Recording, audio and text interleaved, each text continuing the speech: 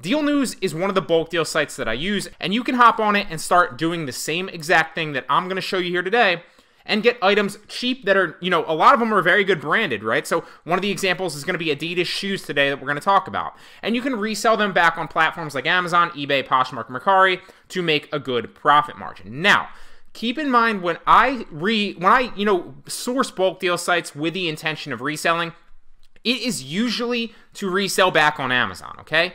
Usually. Not all the time, but probably about 95% of the time, okay? Because in that aspect, I can literally look at that specific product, and today, like I said, is going to be Adidas shoes, and I can check the listing on Amazon to make sure that I know what it's selling for, right? If I can buy something for $15 on a bulk deal site, and I've literally looked at the listing on Amazon, and it sells for, $70, and the competition on that listing isn't that bad, right? And there's not that many other sellers on it, and the sales velocity is good, and I can sell it, and we've gone through the checklist. If you guys need to understand the checklist, we're not going to go through the checklist today with Amazon because I'm going to talk about reselling back on eBay, Poshmark, and Mercari. But usually I go through a checklist with Amazon listings, and it's great because you can check to see if that product actually is a good candidate to buy low and resell back on Amazon, okay? And if you need that checklist, just check the bulk deal arbitrage tutorials, which there's an entire playlist of them. I'll drop that playlist up in the right-hand corner right now if you want to check it out so that you understand the playlist. But today is an example of when I buy them back or I buy them on a bulk deal site with the intention of not reselling back on Amazon, which I do from time to time, and I'll resell back on Poshmark, Mercari, and eBay if I find something that I know or I have a good idea and sense of that I can buy super cheap, but I might be gated for it if this specifically is Adidas, so I'm gated for Adidas on Amazon. I can't resell Adidas yet on Amazon, but I do still think it's a great opportunity to buy something super low that's a great brand and resell it back on other sites and make a markup, okay? So as I'm scrolling through Deal News, nothing special, right? I'm literally scrolling down. I'm looking at all the potential deals. I checked this one out because another little caveat too is sometimes you can buy an Amazon listing that has like a coupon code or an Amazon listing that, is super cheap because it's marked down for whatever reason right now because maybe they're trying to increase the sales velocity or drop the bestseller rank or whatever it is, and then literally buy it for cheap on Amazon, and then by the time you ship it back into FBA, if you wait like a week or two, the price will be back up to normal, right? So one of the ways you can kind of look into that, and that's not what I wanted to talk about today, but I'm just trying to give you different ideas and give you a little bit more value in here, is by checking out the Keepa graph, right? So for example, this is retailing at $30, but usually it's about $70. So if for whatever reason we saw a trend here on Keepa, and if you need to understand how to read a Keepa chart, I've also made that video. I'll drop that video up in the right-hand corner if you need to learn how to read a Keepa chart so you can follow along with what I'm saying right now a little bit easier, right? So if we saw a trend here that like the price was like super high and then all of a sudden like in the last day or two it dropped down to 30, but usually it was at like 69 or 70 or 65, it might be a potential candidate for, buying off Amazon super cheap right now because the listing's low, and then literally shipping it back into FBA a little bit, maybe like a week or two later and reselling it back up at that same retail. There's a number of reasons why that could happen. Sometimes the seller, like I said, is trying to increase the sales velocity or drop the bestseller rank so that their listing is obviously a little bit higher in organic, reach on Amazon, right? So if somebody's searching for like, lifestyle business backpack, for example, maybe this one pops up as like the 3rd slot instead of like the 10th, right? That could be a reason. Another reason, like on this listing, is Amazon's out of stock, which a little bit of a, lesson on Keepa graphs right here. Amazon is the orange right here, right? So every single time there's a gap in the orange, you see Amazon sets the price at $29.99, right? But every time there's a gap, the other sellers have the buy box right here at about 65. And same thing with this one. Amazon's out of stock, buy box goes back to the other sellers. So that's a trend. So Amazon, it does look like, because the span of this right here where this is happening is literally right now. So it's about February 18th. It's not about, it's actually February 18th today. All the way back, and this trend starts in December, okay? Literally, what, 2 months ago? So they have a history of being out of stock, but I just wanted to kind of touch on that to give you an example, because on a lot of the bulk deal sites, you will actually see deal opportunities like that. So, and maybe another example, let's just check this out. If we go to this one, right now the buy box is $8.76 and Amazon has the buy box, right? So what does the Keepa graph say? Is there an opportunity to buy this cheap because usually it retails a lot higher? And the answer is probably No, because look, all the way back in January, it was still down at $11 roughly. Right here, it's 12. So there isn't really, it's not like there's a big drop off the cliff recently to potentially do that, okay? I wouldn't recommend doing that if you're a beginner. Just for the people watching that, you know, I'm trying to give you different ideas of how you can buy low and sell high. That's one of them, using bulk deal arbitrage. I don't do it often, but if I see a great opportunity to do it, I do it, and I've actually done it with batteries before. That's why I saw that as a good example, okay? But as I'm scrolling down, I literally saw these Adidas men's VS Advantage clean shoes retailing at $60, usually on Adidas's website, and you can get them at $18. Great opportunity, in my opinion, to buy branded Adidas shoes off of the Adidas website and then literally resell them back on other sites, because I can't resell them back on Amazon. Maybe you can, but the majority of you probably can't, because Adidas is a gated brand, and you need to either get approval from Adidas, you either need to have a legitimate distributor that gives you an invoice of 10 plus quantity of Adidas, which also is very, very difficult to find if they even exist, right? So you need authorization from Adidas, a legit distributor with an invoice of 10 plus, or you need maximum approval to actually be able to sell Adidas on Amazon, okay? I'm not there yet. A lot of you probably won't be there yet. That said, you can still buy these shoes for $18, and then that's a mark off of $42, resell them back for retail value on eBay, Poshmark, and Mercari for, you know, X amount of profit. So that's an example that I wanted to touch on. Now, keep in mind, too, that with a lot of these sites, like this is literally going to take you to adidas.com. So if we hit the buy now right here, what you need to understand is a lot of these you need to actually be a member of. So I need to sign up for Adidas, the Adidas website, to actually get a lot of these deals, right? Look, if you sign up, then you get 40% off. But if you don't sign up, you get 30% off. So if you're buying 5 of these, or even 3 of these, right, or 10 of these, that extra 10% is going to be a decent amount profit margin that you don't want to forfeit. And same goes with any of these branded websites. There's literally thousands of them, right? But like, perfect example was like, Macy's, I did it recently. Eddie Bauer, I did it recently. Columbia, I did it recently with like zip up windbreakers. So literally any of the branded websites, what I recommend that you do is you pick an email address, right? Doesn't have to be your email address right now. Set up an entire other email address, right? So X email address at Gmail.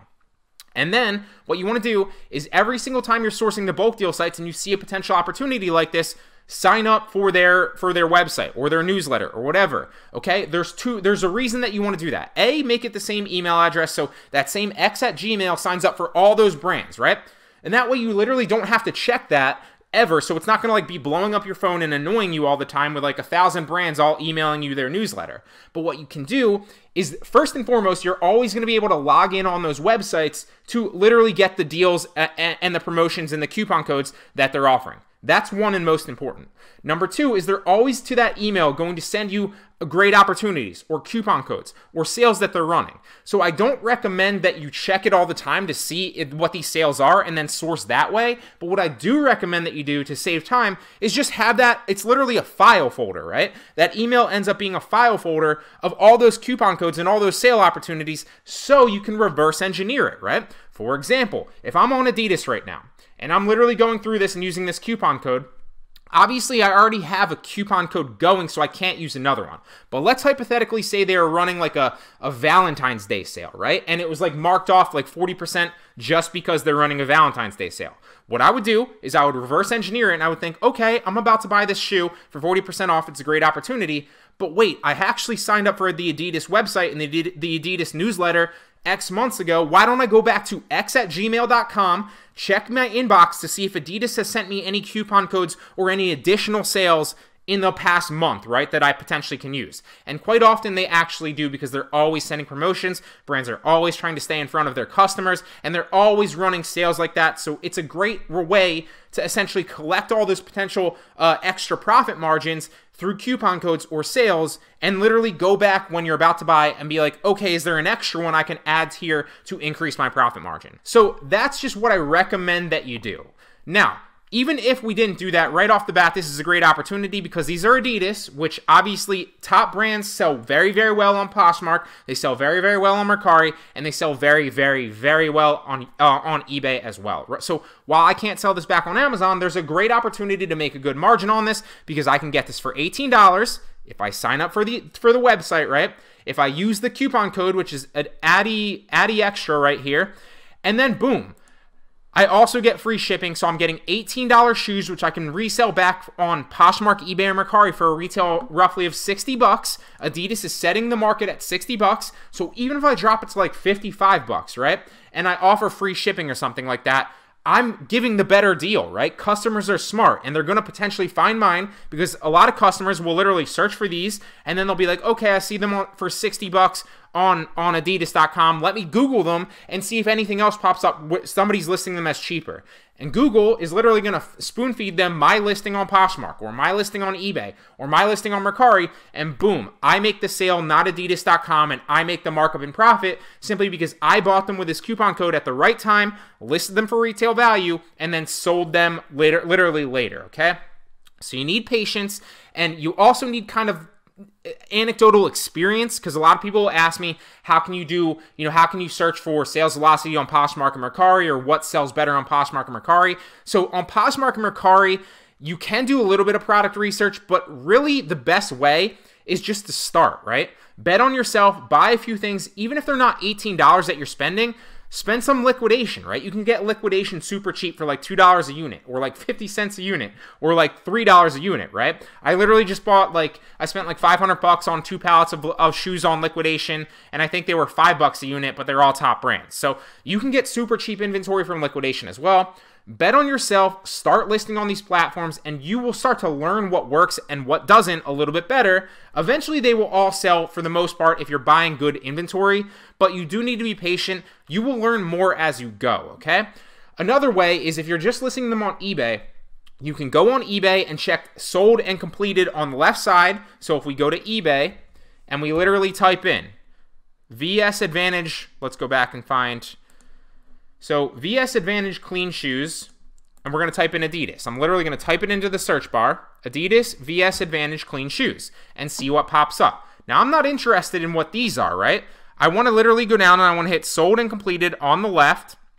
So sold and completed, it's going to click both of them, and it's going to filter through them. Now, what I want to do, and I'm not going to specifically go through and analyze it right here with you because it's pretty self-explanatory. You want to do that so you see exactly what's sold and what completed listings have actually been pushed on the platform recently, right? You want to look at the recency of those listings, because if a lot of them sold, but they sold 2 years ago, probably not that relevant, right? So you want to look at the sold and completed listings for that shoe.